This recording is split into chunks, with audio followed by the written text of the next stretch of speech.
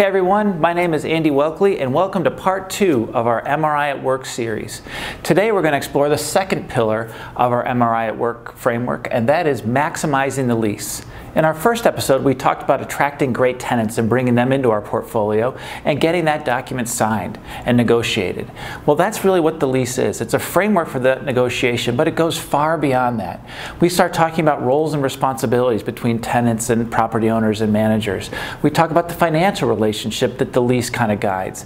And at its core, the lease is a way to minimize or mitigate the risk on both sides of the equation. Those unforeseen things that pop up, for those things that are likely to pop up, the lease provides a way to offset that risk and manage through the process. But there's far more to it than that. The first part of the process is making sure that we get that document off of paper and into a tool that we can use to share that information across our organization.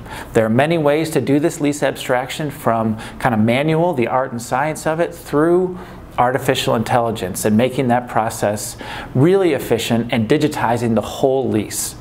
Now, once we're able to do that, we're able to maximize those terms and conditions by spreading that information across the organization, making sure that your tenants have good visibility into the lease, empowering property managers or other members of your own organization to take advantage of the terms and conditions that are contained in the lease.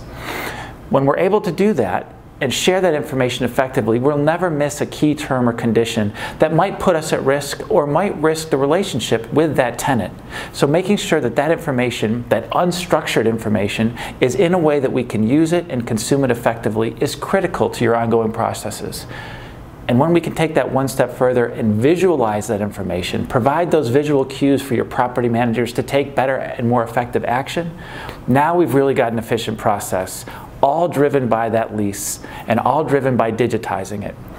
Now finally, we have the opportunity to look back across our whole portfolio, and there are certain terms and conditions that we may offer as incentives or reasons for a tenant to sign a lease.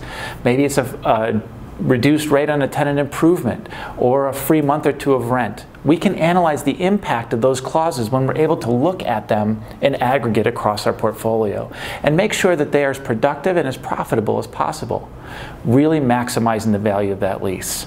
So that's step 2 in our MRI at Work framework. Join us again next time as we'll explore how to make your operation run more smoothly. Thanks very much.